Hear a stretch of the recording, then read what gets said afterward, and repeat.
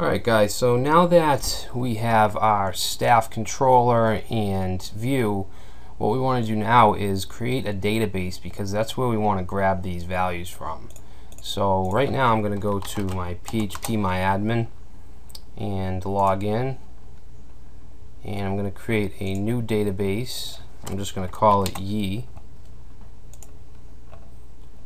and I'm going to click on it, and I'm going to create one table called TBL_staff, and it'll have 4 columns. It's going to be an ID, a first name, do an underscore, first name, last name, and email. So the ID will be 11 characters max, and primary and auto increment, and then the rest will be varchar with 255. Okay, very simple database, and let's click on that and insert some values. Let's put these names in: Julie Williams,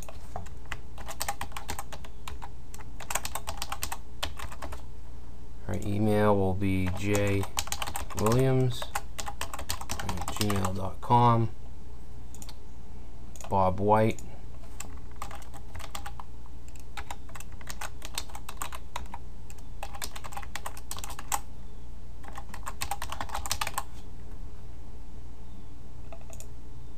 alright, let's actually insert one more: Harry Jackson.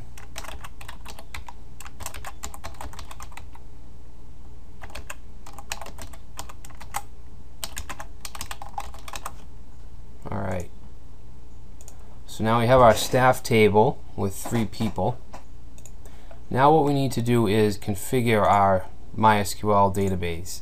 By default, when you install a Yi installation, it's connected to an SQLite database, which is a serverless database, and it basically works off of files. So we want to change that to MySQL. So we want to go to NetBeans, and we want to go to the config folder, which is in the protected folder, and we want to open up main.php.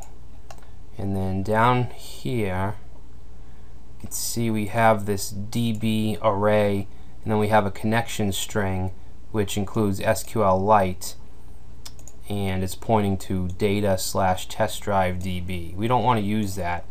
We want to use this here. This is the MySQL connection. So we want to uncomment that and then comment the SQLite string. Okay, so here we want to enter our MySQL credentials. The database name is Yi. My username is root, and then I just got a simple password, and I'm going to save that. So what we want to do now is go back to our Gi module, and we do that by going to Gi Gi/default/login, and we want to enter our password. Okay, and what we want to choose from here is model generator. So the first thing that is asked of us is the table prefix, and you don't have to use a table prefix, but we did here. The table is TBL_staff, so TBL_ is the prefix, and then for the table name is going to be staff,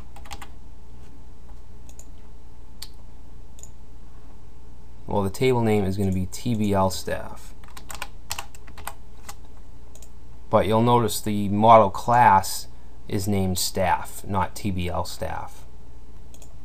Now, just like when we generated a controller, we can click preview, and it'll show us the files that are going to be created, which in this case is only going to be model/staff.php. So let's go ahead and click generate. Alright, so it says the code has been generated successfully. we can go check this in NetBeans. If we go to models, you'll see we now have a staff.php file. So it's staff, and it extends the active record class, function, table name, rules. So these are all functions that come with it when you generate the model with GUI. Search, so that's going to give us search functions. Alright. Now what we want to be able to do is we want a form that we can fill out to add staff members. Not only add, but do CRUD, create, read, update, and delete. So if we go back to our GUI /default/login. Well, I don't know if we need the login. Yeah, alright, so we'll log back in here. And what we want to do is go to CRUD generator. So this is going to ask for our model class and our controller ID. Now, right now I'm going to go back to my staff controller, and I'm going to actually get rid of all this, the staff, because like I said, we're going to be getting this from the database. So we're just going to keep the index render, and then in the staff view, let's go down to the index PHP and staff view, and I'm just going to put the names back here.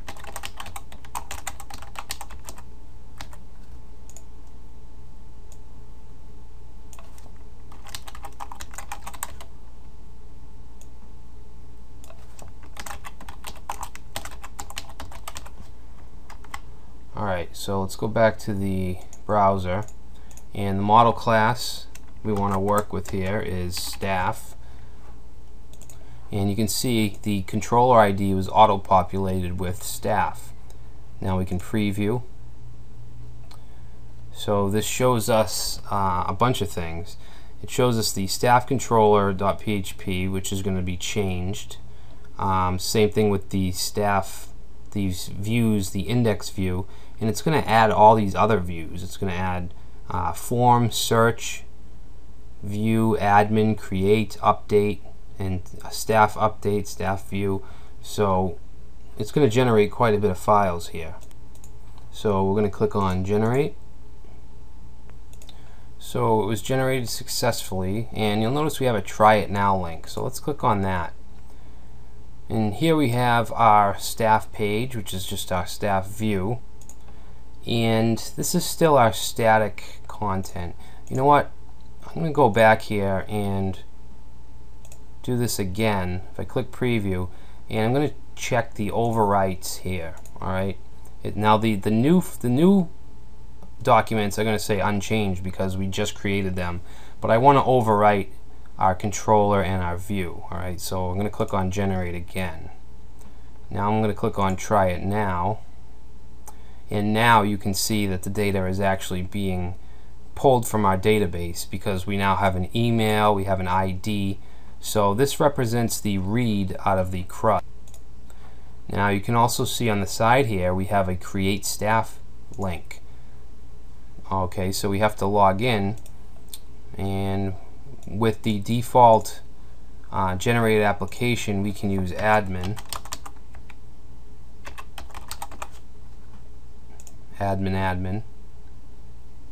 and we can create staff. So let's create someone new. Let's say John Edwards, say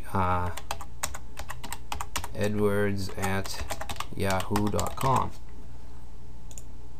Create, and it brings us to the view. So we're viewing a single record here, and then we still have these links over here. We have list staff, which will take us back to the list of all the staff, which has John Edwards added to it. So you can see we've built a full-fledged CRUD application here. Manage staff. So from here we have a table with all of our staff, and we can easily delete. It asks for a confirmation. Okay. So that makes it so we can easily remove staff. So, I mean, it's just incredible how much code and how much functionality that we've just generated using Gee. And this is, in essence, the reason why developers use frameworks, because it takes the tedious tasks out of just these basic operations. So that's all for this section. In the next section, we'll be looking at how we can change the presentation of our site or our application, and we'll also be adding menu items.